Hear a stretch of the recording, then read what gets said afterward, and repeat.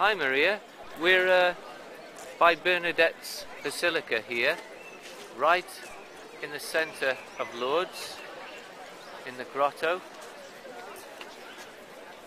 We're at the end of the pilgrimage. Can you tell me what being at Lourdes this week has meant to you?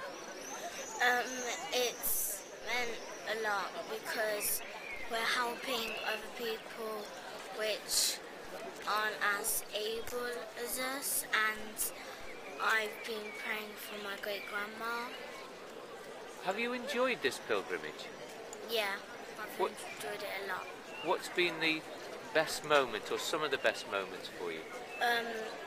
When we went to the grotto, and last night when we went to pray and lit the candles.